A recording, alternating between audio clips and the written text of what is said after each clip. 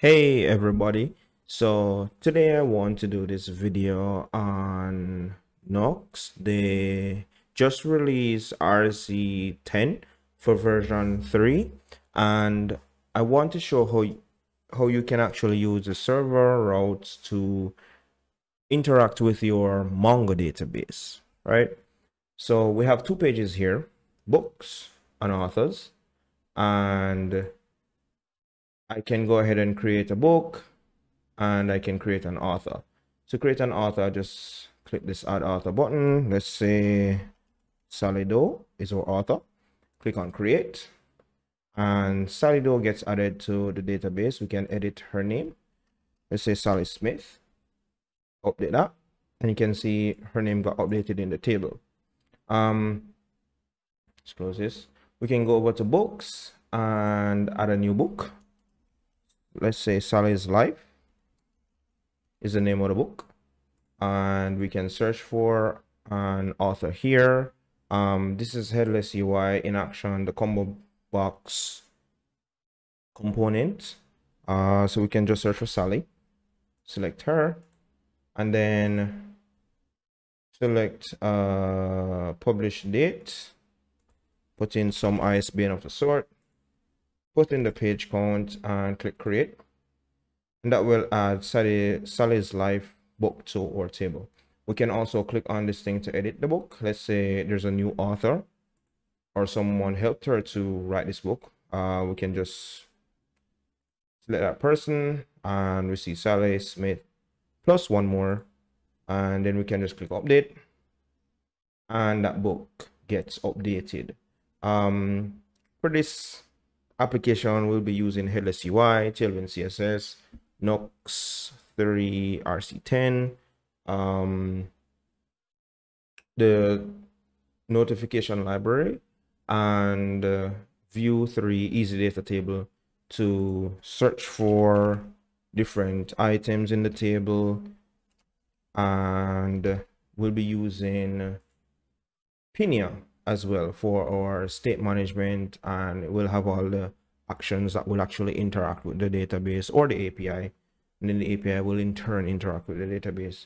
So without further ado, let's just jump straight into creating our application. All right, so to get started, we can just visit the Nuxt 3 website and go to the installation section, and you can see here for a new project, they ask you to run npx Nuxt init and name of your application. So we can just copy this and go back to our VS Code project. And once we're here, we can just paste that in.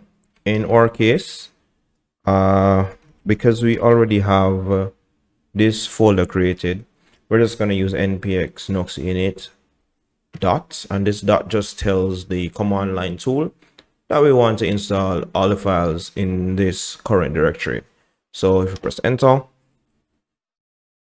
if this is your first time doing this, it may ask you to download the dependencies temporarily, but if not, then you'll see this message. Then we can just run npm install to install all the dependencies to one. All right, so after we've installed the dependencies needed for Nuxt, we can just go ahead and start adding the dependencies that we'll need for our project. And that will include the Pinia package, Pinia Nuxt, Tailwind CSS forms, vvalidate and vvalidate rules, DJS, Joy, Mongoose, Nuxt icon, and View 3 Easy Data Table and View 3 Toastification. So let's just go ahead and add these packages.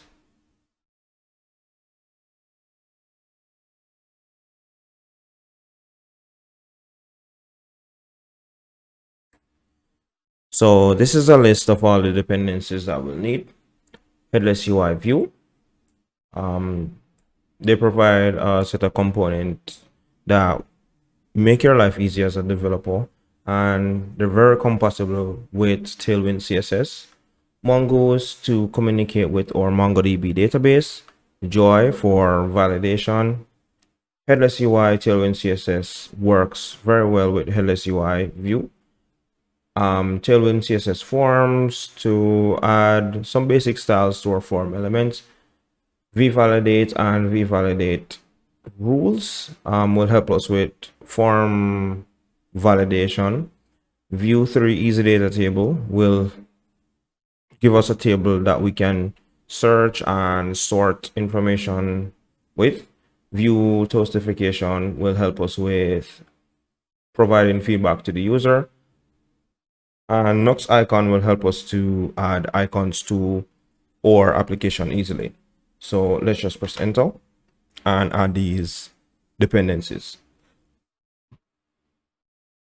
All right, so now that our dependencies are added, we can go ahead and add Pinia to our application. So we can just go to the Pinia website and add this to our application.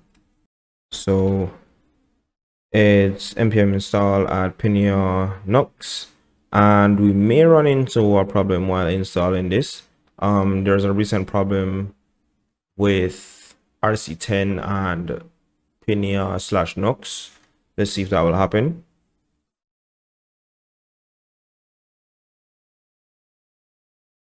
All right, good. So there was no issue. So let's just go ahead and start our application and see if everything is okay. So we'll do npm run dev.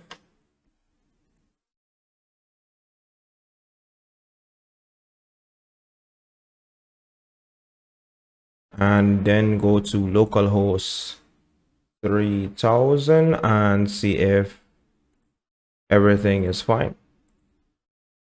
All right, so our application is running, so I guess we're okay. All right, so now that our application is running properly, I think the best place to start is on our server. So we're going to go ahead and create a server folder that will have our API endpoints, as well as other folders that will help us to connect to the database and provide validation and so on. So the Nuxt website for version 3 actually provides a pretty good guide on how to get this set up and started, and it's on this page where it talks about the server directory. So you can just visit this web page and then you'll learn as much as there is to learn about the server directory and Nuxt 3. So you can see where they have all of the documentation here. So any topic that you want to learn about, you can just visit this page and you'll be sure to learn about it. It may help if you also learn about the fetch component that's auto imported, and the H3 package that's used to power the server directory. So we can just jump back to VS Code and start creating our server directory to communicate with our database. So back to VS Code. Let's just minimize this. And the first thing we want to do is to create a directory for our server API. So we can just click this icon right here to create a new file. server/API/books/index.ts. And how this works is, if we have the server folder, everything within this API folder will be treated as an endpoint. So books index will be our URL/books. And that's how you actually access this books endpoint within your server API. Nuxt actually requires us to export a default function. So we export default define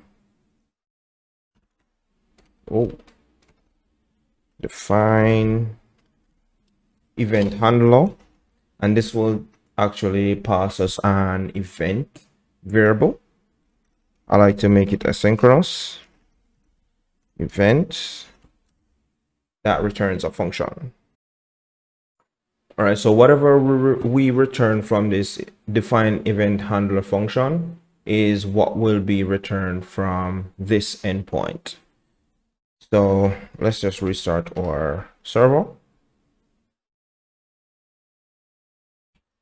And if we should visit localhost/API/books, we should get hello from books from that endpoint.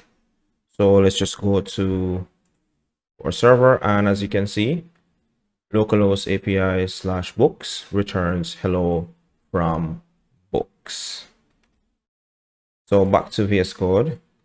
Let's just leave this as is, and we actually want to start with our MongoDB connections. Without connecting to the database, we can't really do anything. So we want to create a .env file, and in this .env file we want to add our database connection.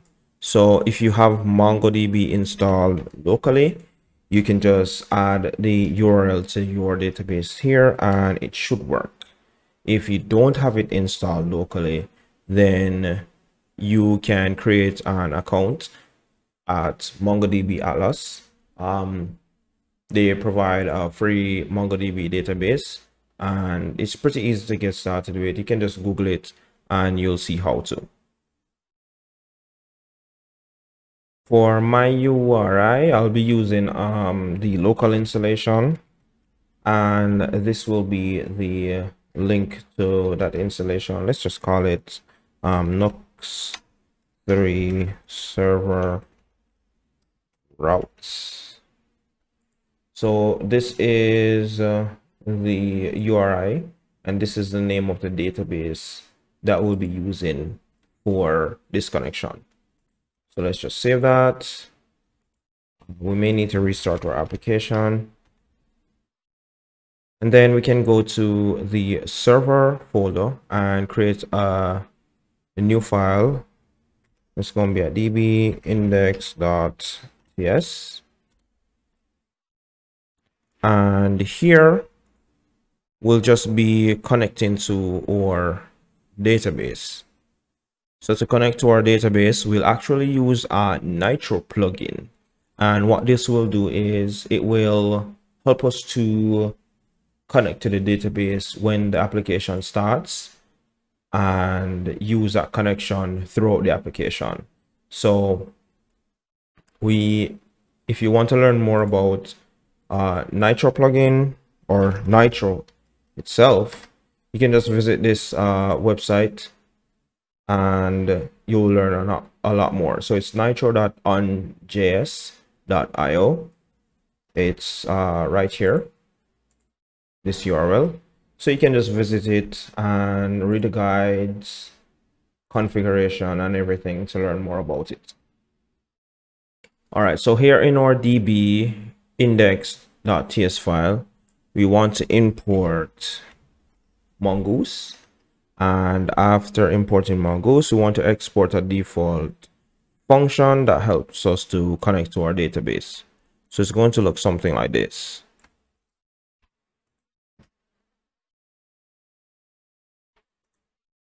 So it's export default function, an asynchronous function that takes the Nitro app, and we're going to pull in the use runtime config, and we're going to connect to our Mongo database with the Mongo URI from our config, and then log connected to DB once we're connected. And if there's an error, we just log that error. Now, this Mongo URI is not yet set up because we have to actually add that to our Nuxt config. So we can just go over to our Nuxt config and add that runtime config. So it's going to look something like this, where we have runtime config and we pass in Mongo URI, and we're going to get it from the .env file. Now, if you want to add configuration variables for your client, there is a public key that you can actually add them to. So keys defined within the public object will be available throughout the client, while the ones that aren't defined in the public object are available to server side only. So let's just delete this, save that. Now, once we are connected to our database, we will be able to perform the different operations. So let's go ahead and run our application to see if we get connected and if we can actually proceed to doing the different operations with our Mongoose models. Okay, so because we haven't defined any models as yet, we won't see where the connection is taking place. So let's just close this and start defining our models. So a model in MongoDB is basically a blueprint of what you're trying to store in your database. In this application, we'll be storing data on authors and books. So we're going to create an author model and a book model. So let's start with the author model. So let's create a new file. We're going to call it models, and we want author.model.ts. Within this author model, we want to import Mongoose, and then we want to define an author schema. So this schema is going to be of type mongoose.schema. We're going to define a new schema here, and in this object, the first object, we're going to define the properties that we want to keep track of in our collection. So we want the author to have a name. It has to be of type string, and it's required. We want to add options afterwards for timestamps. So what this will do is it will create the created at and updated at field on each record that is stored in this collection. After this schema is created, we can go ahead and create a model that will be used to query information from this collection and store information in this collection. So we export a default Mongoose model. The name that's passed to the model function has to be of a capitalized singular version of the collection name.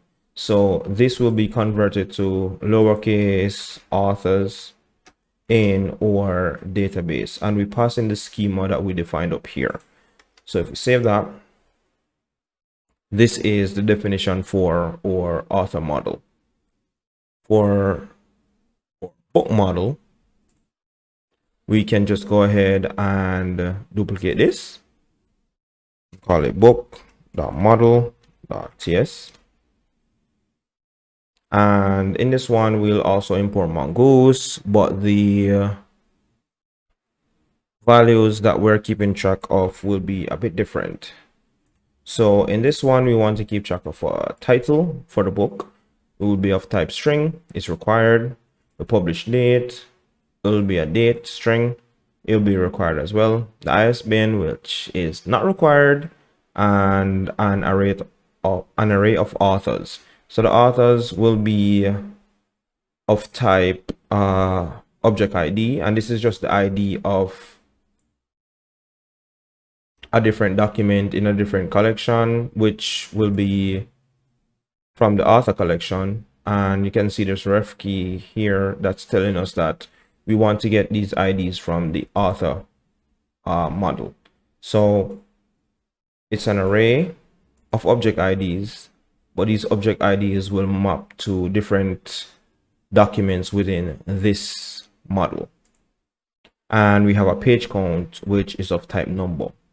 We're passing the same timestamps option. So we'll have a created at and updated at key on each document or each record. And we're exporting the model as a book model, and we're passing in this schema that was created earlier. So let's just change this to book. Hit save, and that's it for our models. After creating our models, we want to go ahead and create the validation. So every time we try to add something to our database, we want to validate the information that's coming in, and we'll do that using a file called validation.ts. In this file, we'll just import the joy library, and then we'll create two schemas.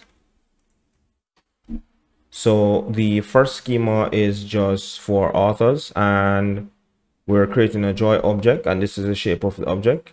It's saying that we should always get the name key inside of our object whenever we're creating an author, and it should be at least 3 characters long, and it's required.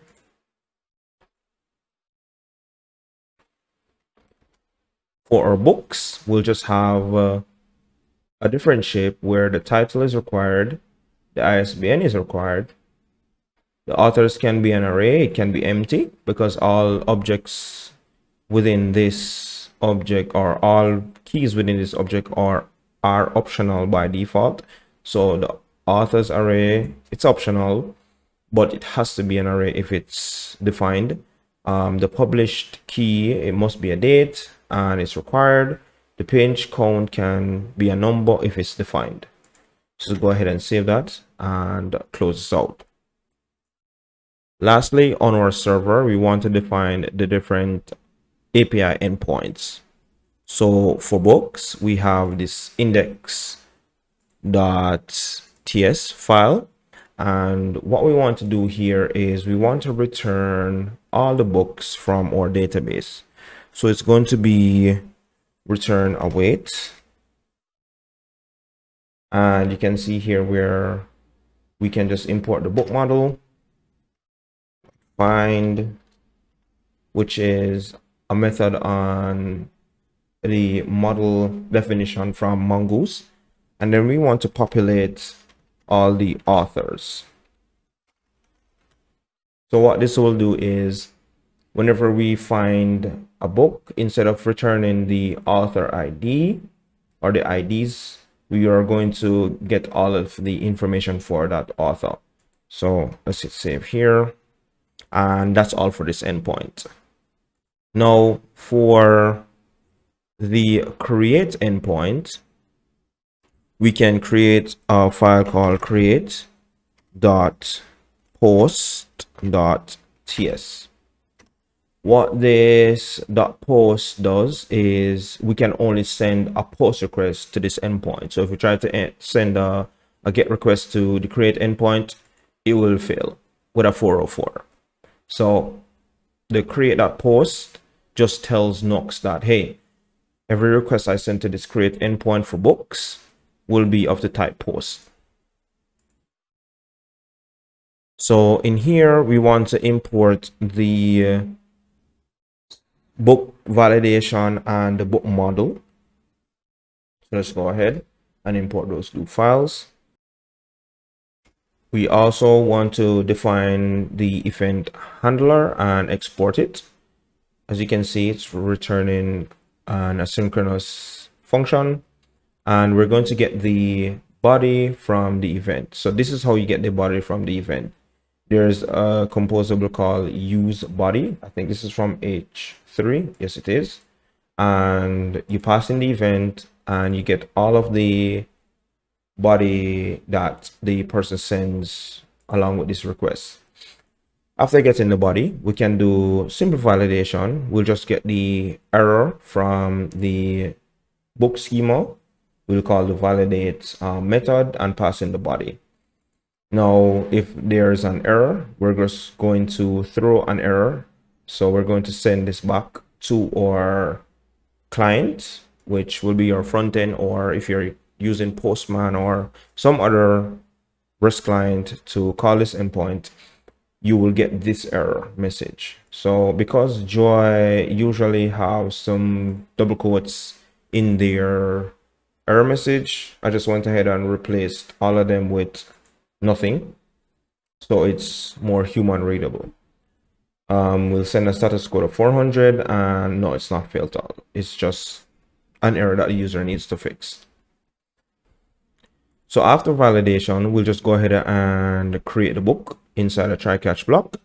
We'll just await book model.create, and this is a function from the model that was created down here, because that's what we're importing. And we'll just return to the client that, hey, the book was created. So we can go ahead and save that and move on to the next endpoint. So the next endpoint will be our update endpoint. So we'll just create a file called brackets id dot put dot ts. Now you may be wondering what this bracket id does. This is how you pass parameters in the URL to the server routes. So whatever you pass to books slash whatever as a put request, the params will be extracted from this here. So if you send books slash 123 as a put request, then this will be stored in this IDE variable. So in this file, we want to import the validation and the book model as well. And then we want to export the default define event handler function. So here we're getting the body, and then we get the ID as well. So you get the ID or any other param by saying event, which is this, dot context, dot params, dot ID. So if you name this something else like dot book ID, you'll have book ID right here. So once you have the ID and the body, you can perform validation again. And then if there's any validation error, then you can just send that back to the client. Otherwise, you just update the book. So we have another method called find by ID and update from the book model, and you pass in the ID of the entity that you want to update, and then the actual records that you want to update, and send back this response to the client. So author updated. Oh, this should actually be book updated. My bad. Let's save that. Okay, so our next endpoint will be our delete endpoint. And the delete endpoint is much simpler. It's going to follow the same pattern as the put endpoint, where you have brackets ID, because you want to pass an ID in the params. Then you say delete.ts. So in here, we don't need validation, so we'll just import the model, and then we'll export this define event handler. So the define event handler function is just one that gets the ID from the params with event.context.params.id, and then we'll use a try-catch block to delete the book from the database. And you can see here where we use this find by ID and delete function from the model and pass in the ID. And this is what we send back to the client, book removed. So we can just go ahead and save that. And for our authors, it will be very similar. So let me just move this over to this folder. And you can see where our index for the authors is very similar.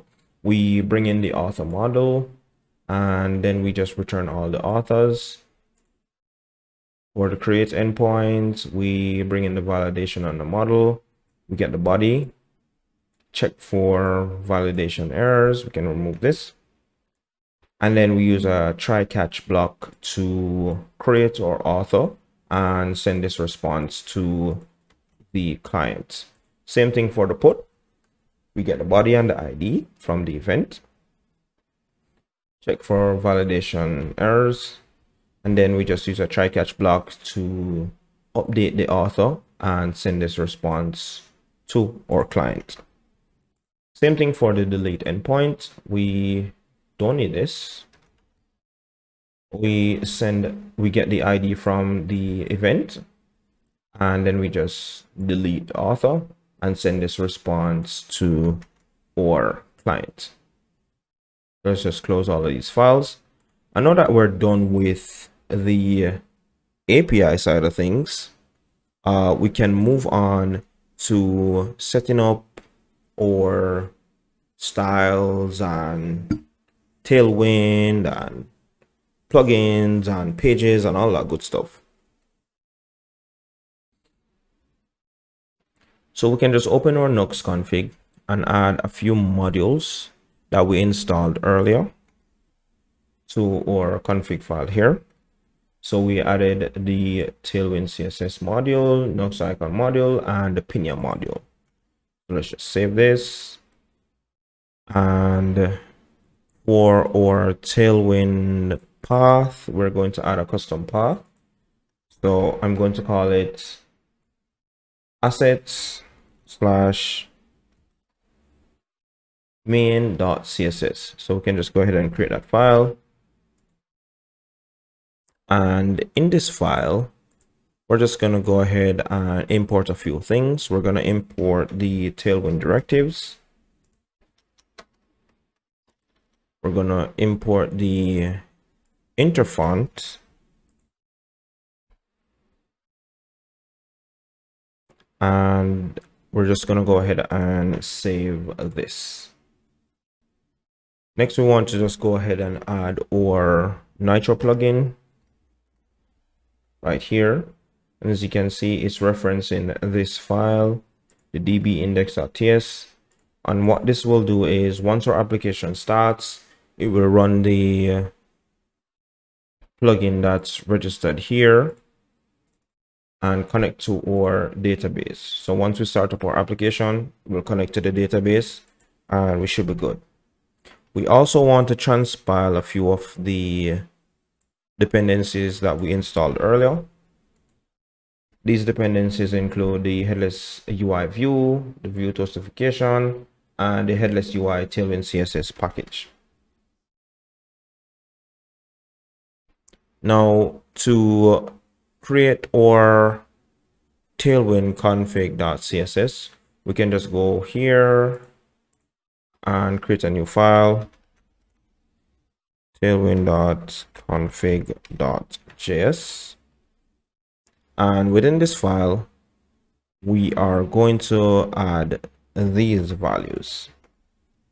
So this is just getting the colors from the Tailwind package. As you can see, we're typing the object that's been exported here with the type of TailwindCSS.config. We're going to set our font family to Intel. We're going to set the primary color to orange 500. And then we're going to add these two plugins, the Tailwind CSS Forms and the Tailwind CSS from HeadlessUI. Once we save that, we can close. And I think that's it for our Nuxt config file. We can go ahead and close this. In our app.view, we can just go ahead and remove the Nuxt welcome tag and change it to Nuxt page. Once we have Nuxt page here, we can go ahead and create our pages directory and add the index.view file. So we'll say pages index.view. So let's just go ahead and add some classes to our home page. And the only class I want to add here is the min height screen. Let's change this to setup. Let's see if our application is running without any issues.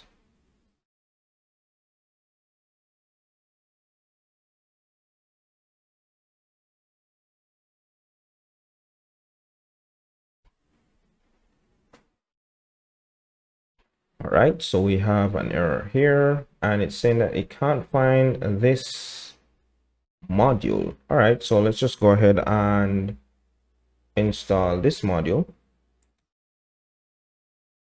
Once that is installed, we can go ahead and run npm run dev again, see if we have any issues, and we do. So the Pinia module cannot be found.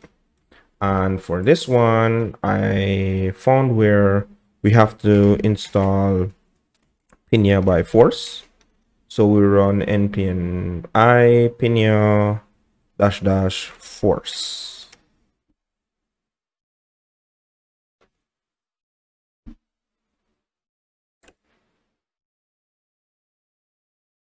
Once that is done, we should be able to run the project again. Let's see.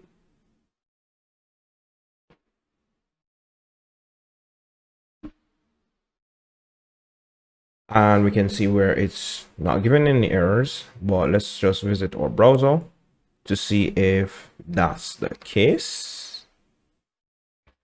And we can see that we have no issues in our browser. And if we come back to VS Code, we can see where there are no issues here as well. We see we're connected to the database, so we should be good to go. So the next step is to define the functions that will be used to communicate with our database. And that's where we define our composables that we'll be using as the Pinia store. So let's just go ahead and close this terminal. All right, so before we go ahead and create our composables, I just want to go ahead and bring in some plugins that we'll be using for this application. So let me just bring this plugin file over here and copy it. So the first file is the datatables.client.ts, and what this is doing is registering the Vue3 Easy Data Table as a global component. So we export a default define Nuxt plugin function, and then we say app.viewApp or Nuxt app.viewApp, and then we call a component function, register this component, and we should be able to use Easy Data Table as a component in our application. The .client just tells Nuxt that we only want to use this plugin on the client side, since this component is not SSR friendly.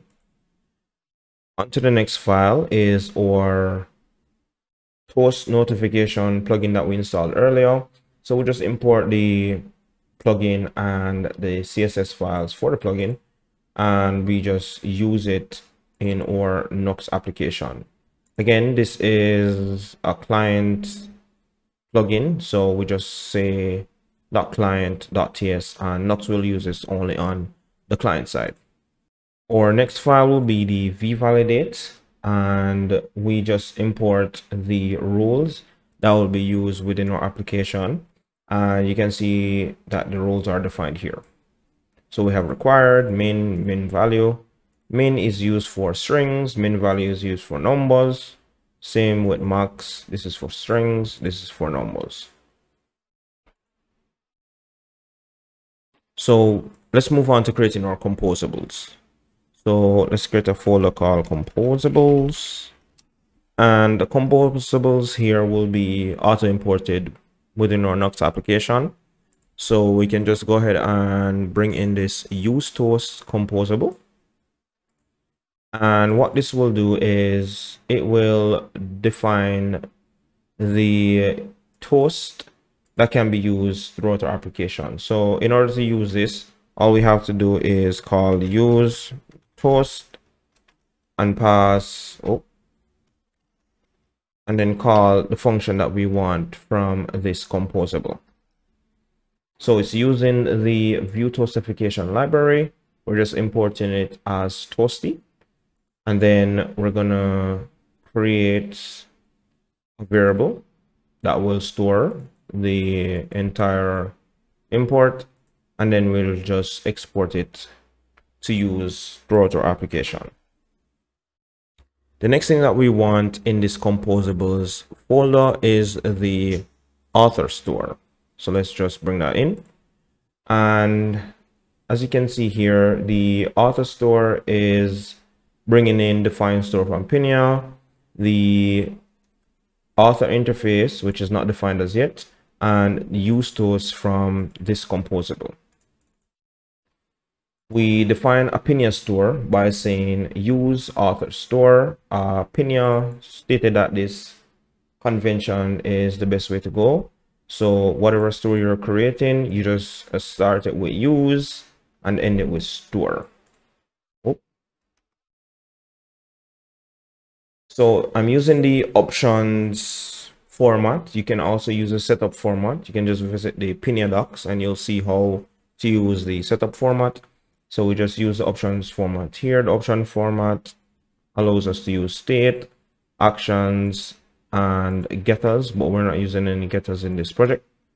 So the state should be a function that returns an object with all of the values. So you can see I'm returning an author's variable from the store, and it is of type interface author. So let me just go ahead and grab those interfaces so we don't have these errors, and it should be in the root of the project. So the types, book, and author. So an author can have a name, which is required, and underscore ID, which is the MongoDB ID, and can be present, can be absent. Same thing for the values up here. Title, ISBN, page count, published, and author should always be present, and the ID can be absent. So for the actions, you can see where we have the different actions to communicate with the API endpoints.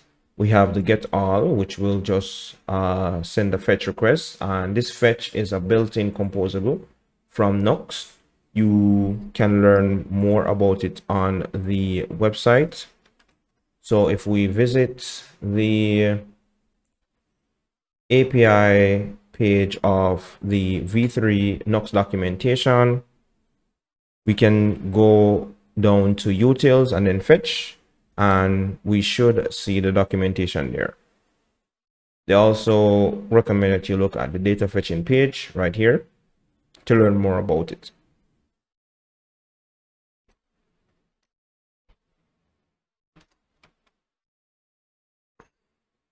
So we'll just send this fetch request to API authors, and when you provide no options to fetch other than the URL, it will just send a get request to this endpoint. Once we get the results, we're going to set the authors array to the data that is returned, and just in the event that this action is used inside of a composable or a function within your application, you will get the data returned to a variable as well. If there's an error, we just use the use tools composable that was defined here, call the error method on it, and pass in the string that would be the error message. For our create function inside of actions in the author store, we just want the name of the author, and then we're going to send a fetch request to this endpoint, which is API authors create. It's going to be a post request, which will match this post right here, and in the body we're just sending the name that's passed in. So this is equivalent to name. Once that's done, if there's an error, we'll just display that error. But if it's successful, we'll go ahead and get all of the authors and then show this toast message, author created. For our updates, method in actions, we will accept an ID, which is the Mongo ID, and the name of the author that you're updating it to. So we'll send a fetch request to API authors and the ID, which will be stored in here. So id.put, it will be a put request, and we're sending the name of the author, the updated name of the author in this request. The same applies. The catch will display the error message, and if it's successful, then we'll just display that the author was updated to the user after getting all of the updated authors. To delete an author, we call this remove function within actions, and we'll pass in the ID of the author that we want to remove.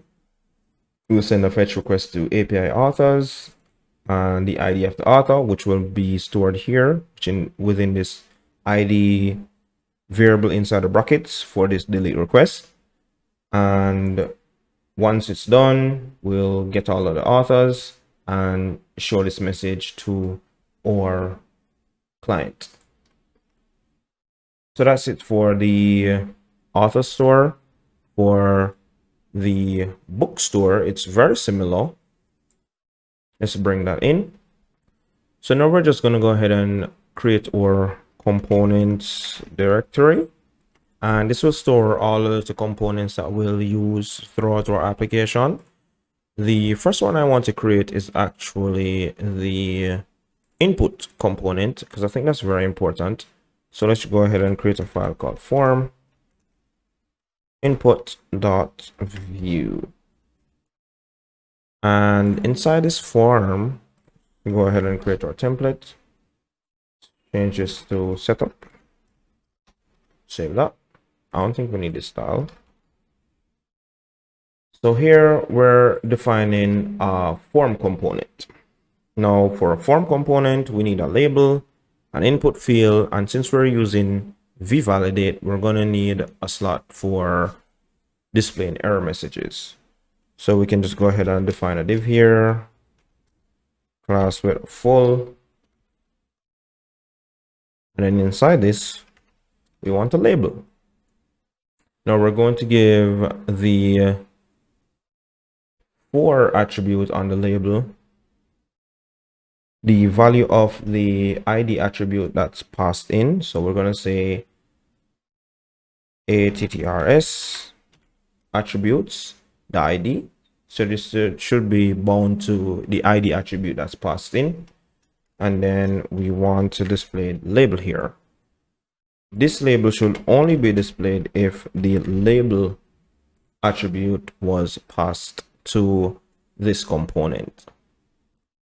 Now, to tell this component that it should expect the label attribute, we have to create a prop or some props. So we're going to say const props is equal to define props, and we can pass in an object or an array of strings. The first one is going to be label, and it should be a string. So this is telling this component that, hey, look out for this label prop. The second prop should be the name, and it should be a string. This is one that's required by vValidate. Next prop is going to be a set of rules. This is used by vValidate as well, and it will let the input value know what to validate against. Our next prop will be the model value, and this model value will be of type string or number, if I can spell right. And whenever we use vModel on a component, it passes the model value prop and emits an event that's called update : model value. So we'll actually see that update model value function in action soon, but these are all the props that we need for this component. We also want to import the use a field from vValidate. So let's go use field, and this is what we will use to send back the value from this component to our parent component whenever it's used within our application. Let me just bring this code in. So we're getting the error message and value from the use field import here. And for the use field, we have to pass the name prop and the rules that we want to use on this field. So the name prop is coming from props.name. It has to be a reference or maybe ref, as you can see here. So it's a string or number.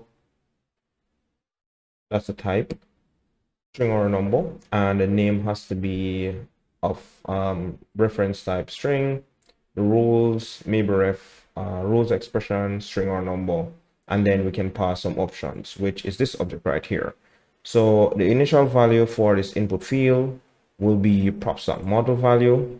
Like I said earlier, when you use vModel on a component, it passes in this model value. So in your parent component, if you are vModeling to a variable that has a value defined, it will be passed down to this component.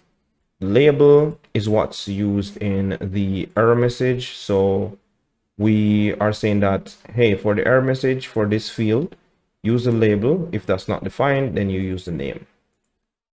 Let's go ahead and save that.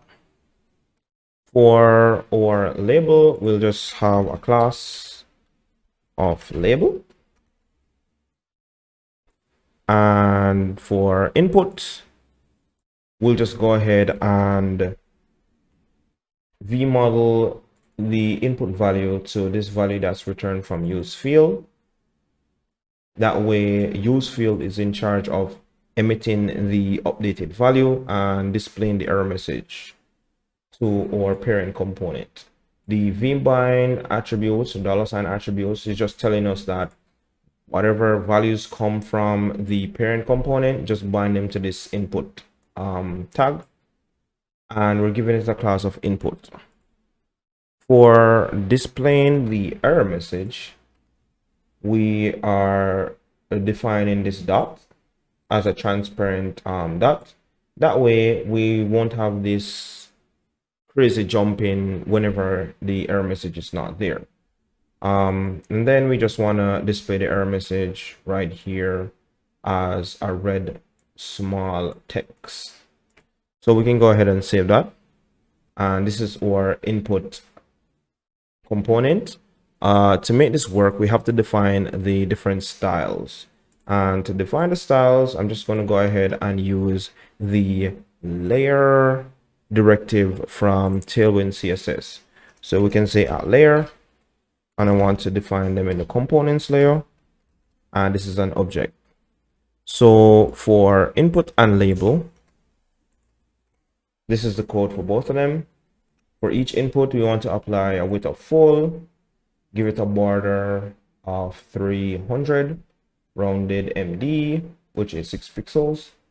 Whenever it's focused, we want the border to be of color primary, which is that orange color that we defined in our Tailwind config. You want the text to be small.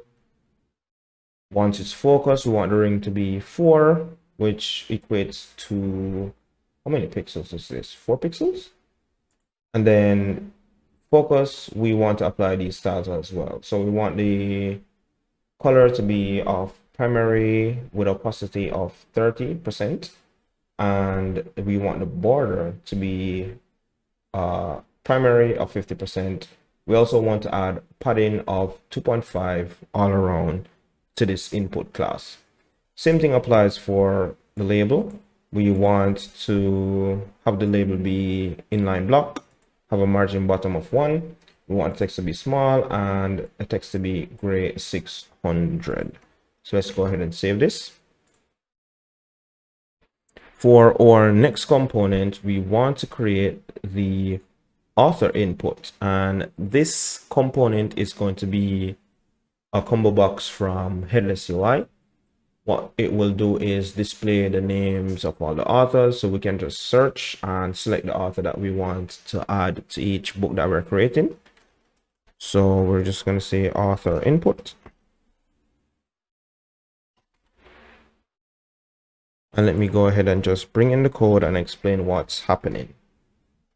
So in our setup function, we have all of these components coming in from HeadlessUI. So we have the combo box label, the combo box itself, which is the parent component, the combo box input, and this component is the one that you type the value in, the combo box options that will hold all of the options available.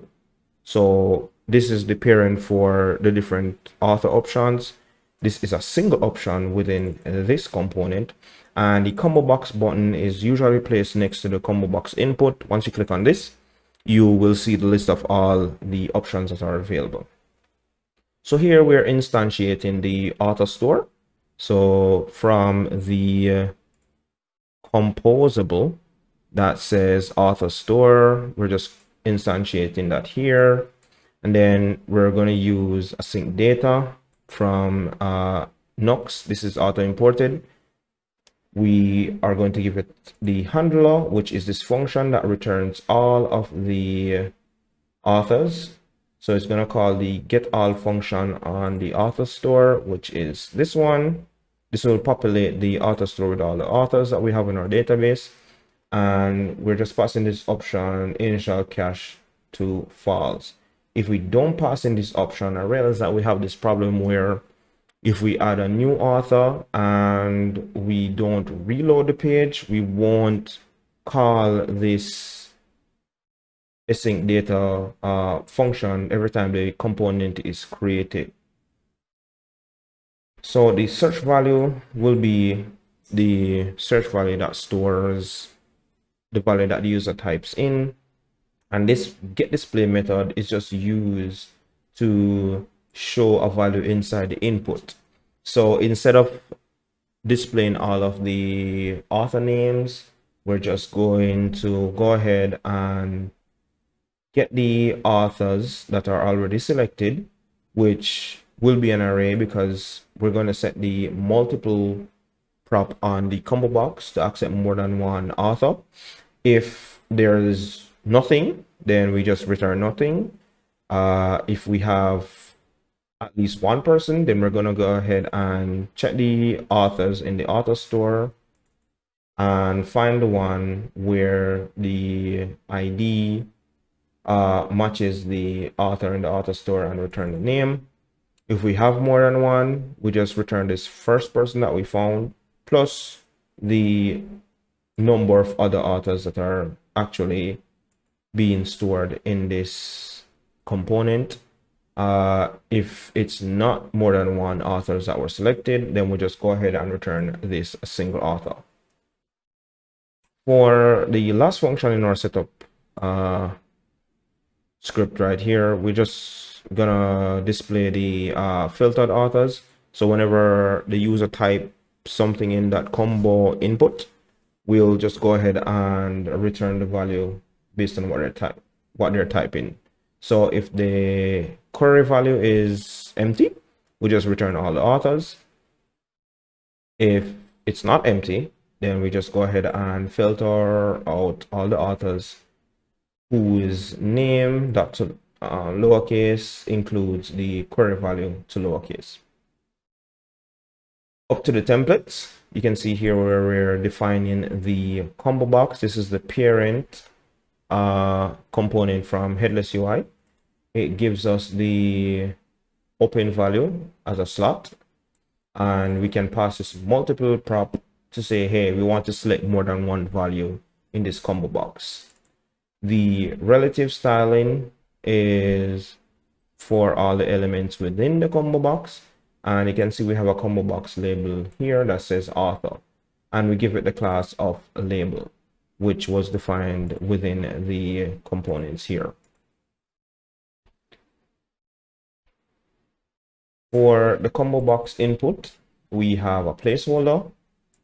which says search here.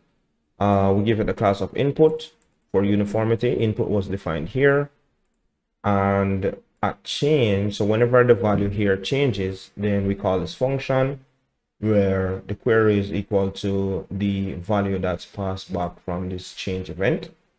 The display value is this get display function that we described down here, where inside the input we'll just show the name of the first person if only one person was selected, and if more than one person was selected, we show the first person's name plus however many more people were selected.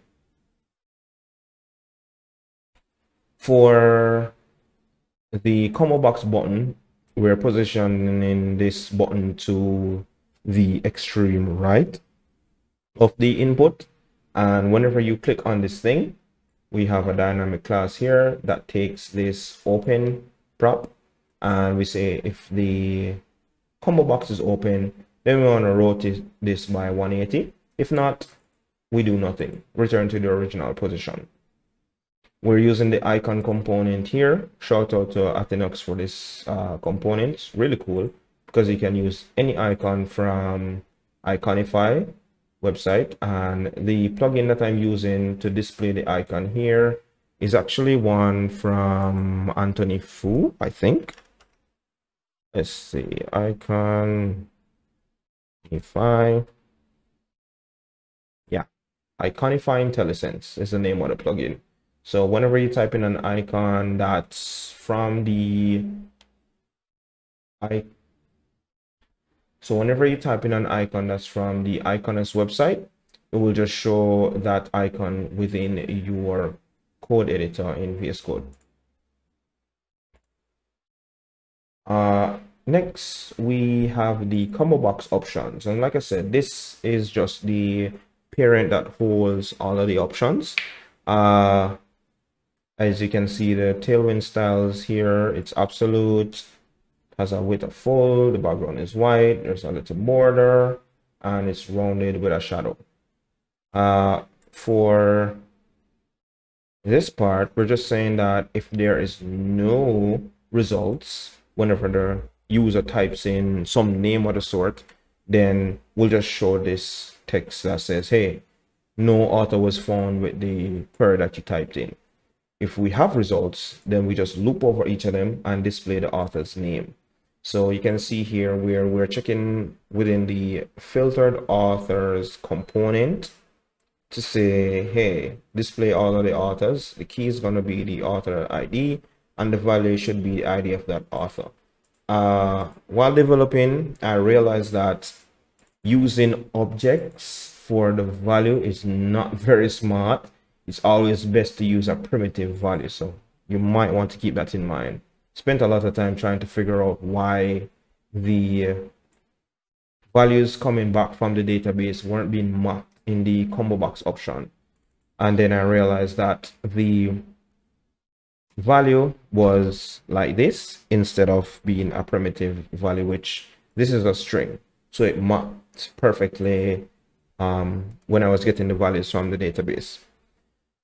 For the list items, you can see where we applied a few styles, padding, cursor to pointer, and then the UI active that you're seeing here, this is coming from this plugin that we installed earlier, HeadlessUI TailwindCSS.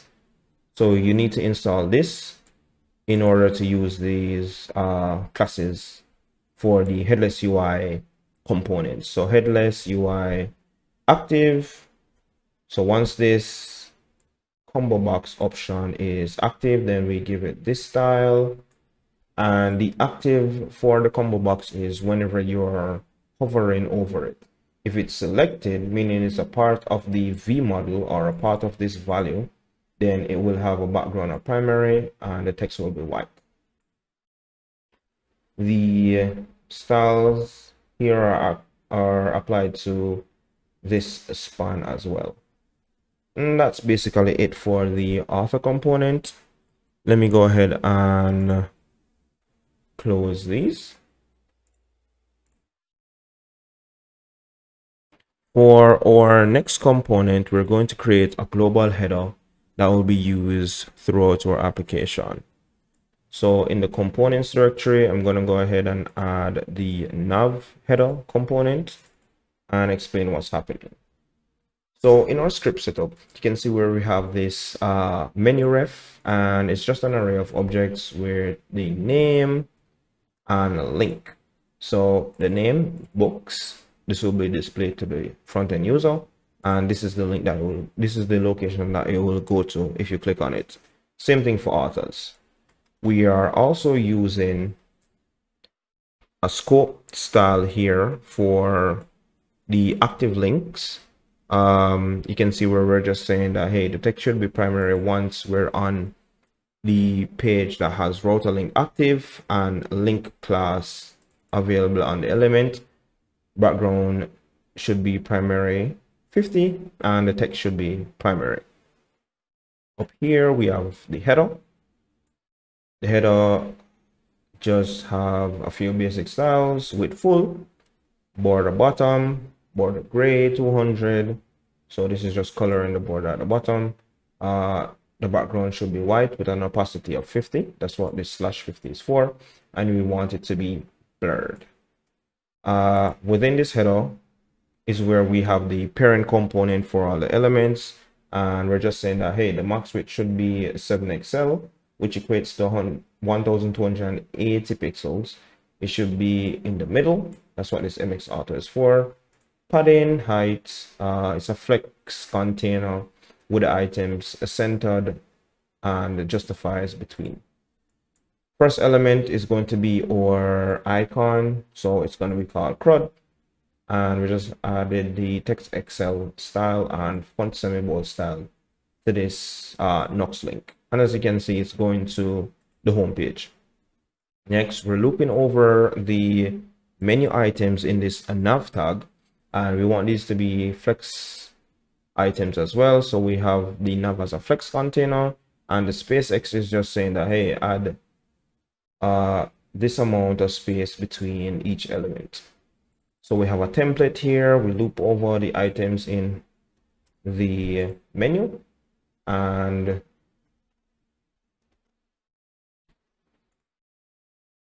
just delete that.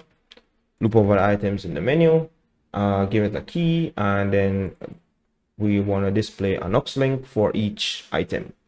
So we add a few styles to this Nuxt link and display the name, which would be equivalent to this within the Nuxt link, and then the to prop is going to this location, which is link.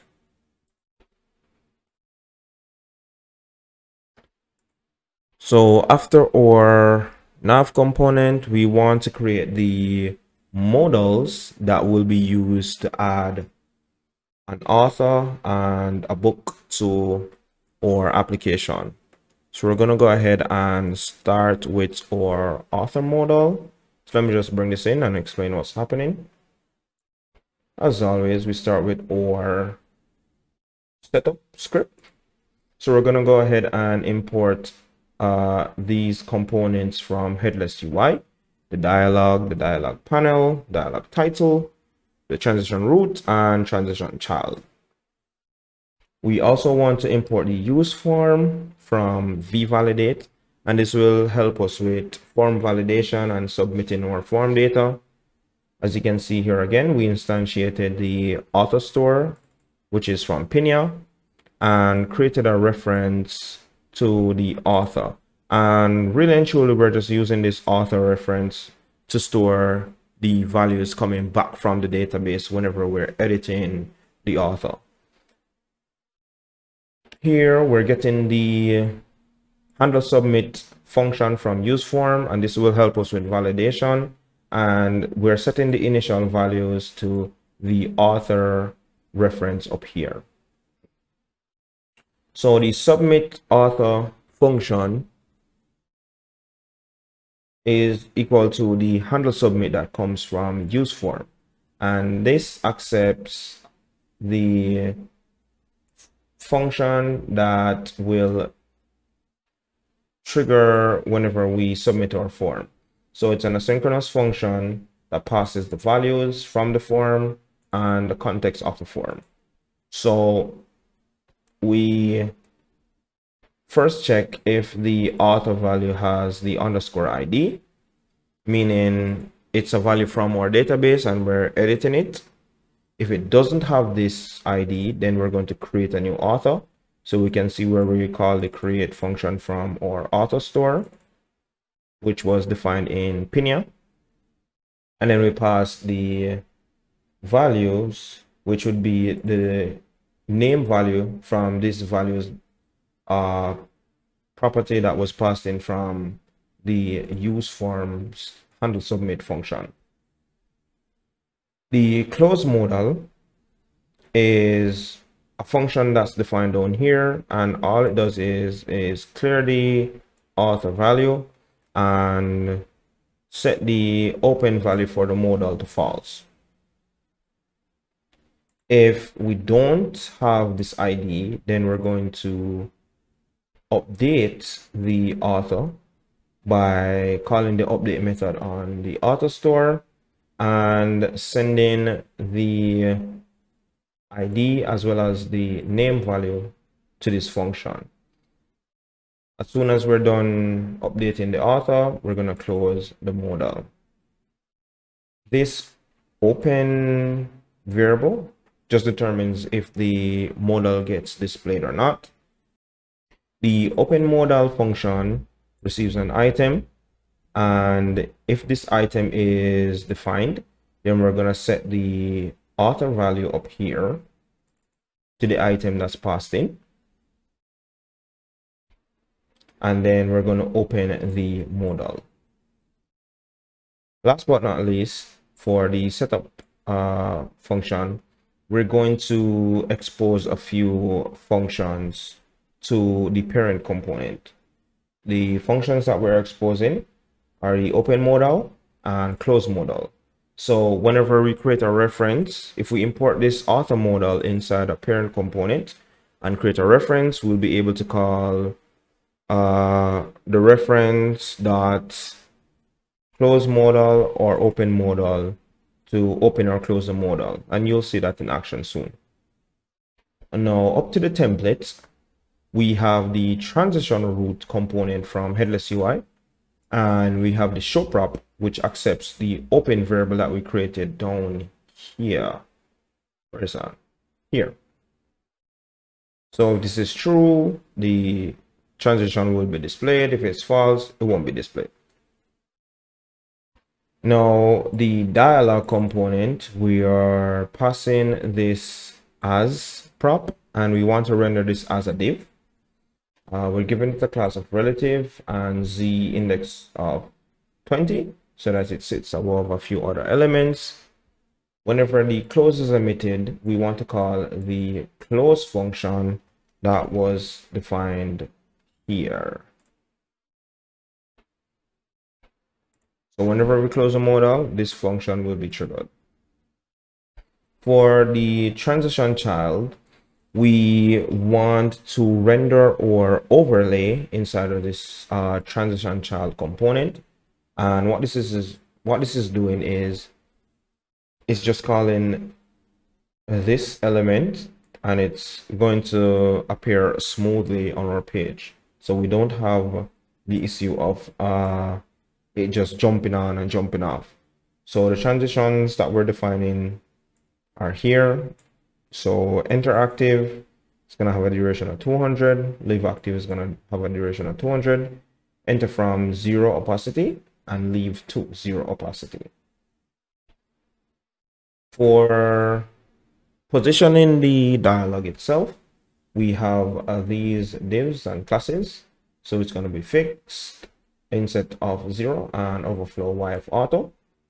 And the container that's holding the dialog panel or the dialog content is going to be a flex item. It's going to be centered. It's going to have a min height of full and a padding of 4. We have the transition child component here again, which is going to determine how our dialog panel will be displayed. And you can see we defined the different properties here for entering and leaving. The dialog panel is going to have a width of full, a minimum width of 360 pixels. This is called an arbitrary value in Tailwind CSS. Padding, background, shadow, and it's going to be rounded. For the dialog title, if the author has an ID, we're assuming that it's going to be updated, and we're going to display update instead of create. Same thing here again, if the author has an ID, and this author is just the variable we defined down here, this reference. So if there's an ID property on this author, we're going to say, hey, this is coming from the database. Let's update instead of create. For the author, we have a form that whenever it's submitted, it's going to call the submit author function, which is this one that was defined down here. And this is the form input that we created earlier. As you can see, remember we added the vbind attributes here to this.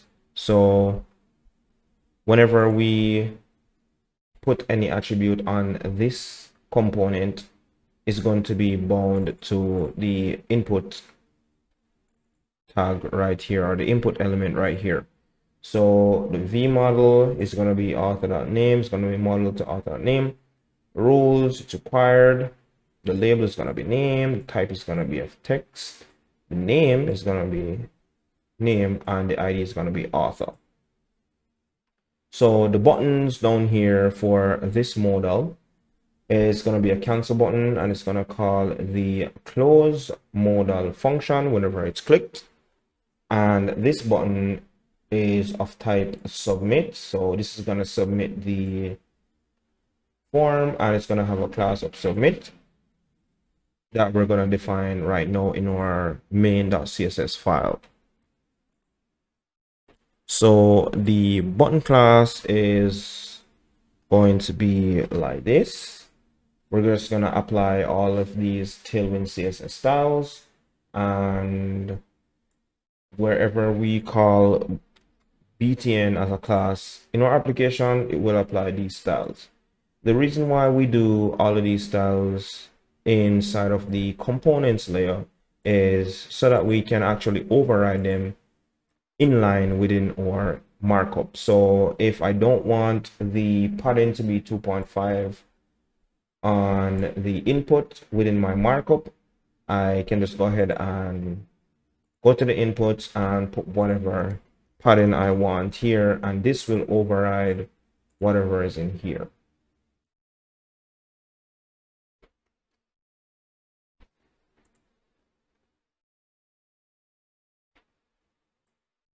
So that's it for the author modal.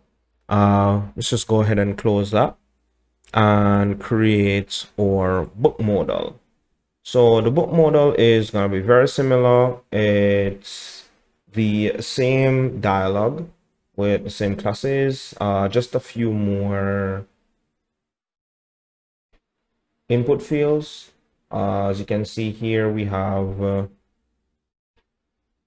the overlay, we have the transition child, we have the dialog panel. For the book, it's doing the same thing with the ID to say, hey, are we updating or creating? Like I said earlier, a few more input fields. We're bringing in the author input and v-modeling authors for more script setup, and we're doing the same for the different inputs. The buttons are basically the same. We have a cancel button that closes the modal, and a submit button that submits the form.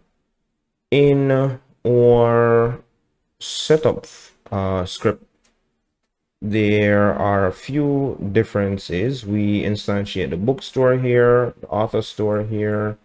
We have a book ref and an author's ref.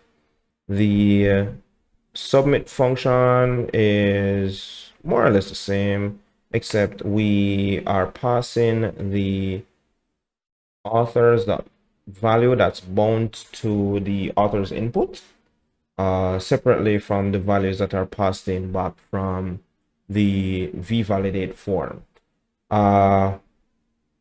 We're still defining the open modal and close modal functions that will essentially just assign the values once the modal is open and clear them once it's closed. So once we have our components created, we can go ahead and add our authors page. So the authors page is pretty simple. In our setup here, script setup here, we're importing the header type from View3 Easy Data Table. We're instantiating the author store, and then we're getting all the authors from our database with the getAll function. We're creating a reference for the author modal that will help us to create and update different authors. We have a search ref, and this will be used to search for different values in the table. We have a remove author function that will just call the remove function from our author store. And we have the headers for our View3 Easy Data Table. Now in the template, we have just a header and a little text telling the user what's happening on this page. So this is the authors page, and you can manage your authors here. We have the search input along with a button that allows us to add a new author to our database, and once you click on it, it will call the author modal.open. So that's this ref right here, author modal, and it will call the open modal function on this ref that we exposed.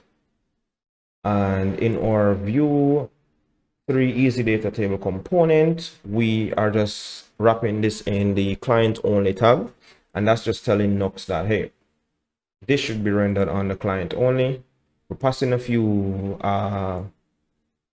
props to this component. So whenever the table is empty, we want this message to be displayed, no author found.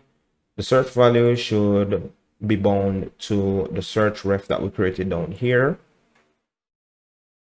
The theme color, this is the color for our orange. The table class name is just to apply styles to this table, and we're gonna use the easy table as the parent style. The headers bound to the headers we defined over here, and the items for the table are all the authors that are coming from the author store. Here we're overriding a few of the columns. So you can see for the name item, which is equivalent to this name right here from the table headers. So for this column, we're gonna make the text semi-bold. And for the actions column, which is here, we are going to display this markup within that column. So here you can see where we are going to display this pen icon inside of a button, and for removing the author, we're going to display this trash icon, and clicking on each will open the modal and pass in the current author, and this one will just call the remove author function that we defined down here. Here in the markup, we have the author modal, and this is the reference that will be used to perform different actions on this child component. So if we just save this and npm run dev, we should be able to create a few authors in our application. So you can see where we have no errors. So let's just jump to Chrome since we're connected to the database. And if we go to the authors, you can see where we have all of our markup here. So the authors is right here, and manager authors right there. This is the input to search for different authors. This is the view 3 easy data table component and our button to add a new author. As you can see, our navigation is missing, so we can just go ahead and add that to our markup. So back in VS Code, we can just come to the app.view and add the nav header component here. So save that. And if we go back to Chrome, you can see where we have our navigation bar here. Want to go to the books and want to go to authors. Now this table is not looking as good as we want it to, so we can just go ahead and add some styles to this table. If you want to see all the variables that can be used on this table, you can just go ahead and check out the View 3 Easy Data Table website, which is here, and you will see all of the styles right here. So these are all styles that you can use to customize the look of this table. So I'm just going to go back to VS Code and copy some of the styles in. So assets, and down here,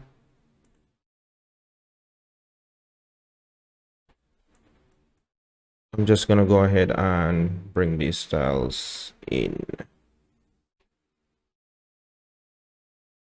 So these are all of the styles and the customization. And I have one more. Save that. And if we go back to Chrome, we can see where the styles got updated. So this is the new set of styles for the View 3 Easy Data Table. And like I said, you can go here and you'll see all of them. So let's try adding an author to our database. So we have a problem already. I'm seeing where this thing is outlined. That should not be the case.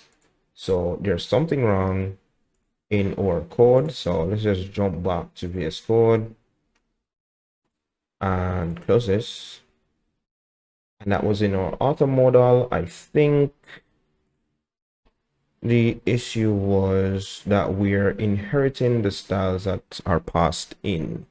So to disable that, we can just go and create a different script that says, hey, don't inherit the styles on the input that's used inside the author module component. So here we need to say we don't want to inherit the attributes that are passed in. And to do that, we just create a second script that exports the default object that says inherit attributes false. So if we save that and go to Chrome, open the add author modal again, and it's gone. So we should be able to say Jane Doe, click create, and here we go. Jane Doe was created. We got our notification that the author was created. Can close that. And if we go ahead and click on this delete button, we get the notification that Jane Doe was removed. So we can go ahead and say Jane Doe, create, James Brown, create. You can go ahead and edit the James Brown record.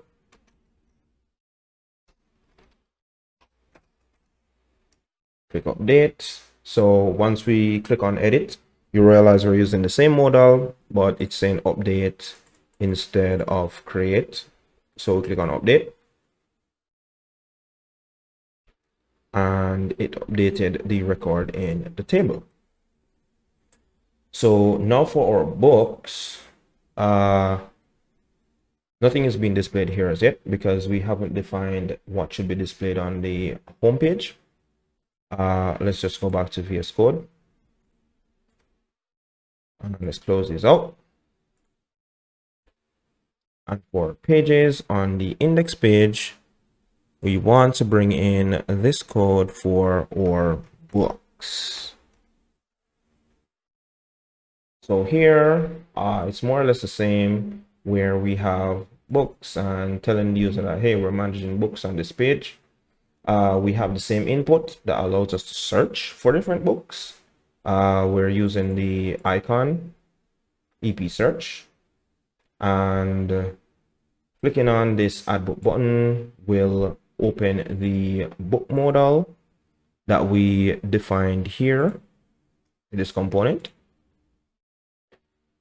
Or easy data table, we're passing similar properties to this one, and we're overriding a few more slots here. So we're overriding title slot, publish slot, where we have the publish date. We should be using this day.js package, which we did not install.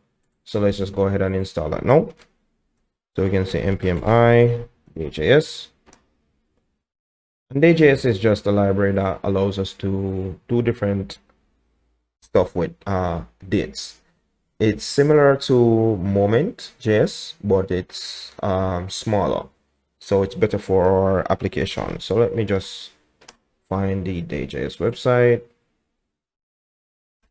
So this is the day.js website. You can just visit it to learn more about the package. And this is the table of contents. You can just click on anything and learn whatever you need to learn about day.js. So back to VS Code. Once that's installed, we can just go ahead and run our application.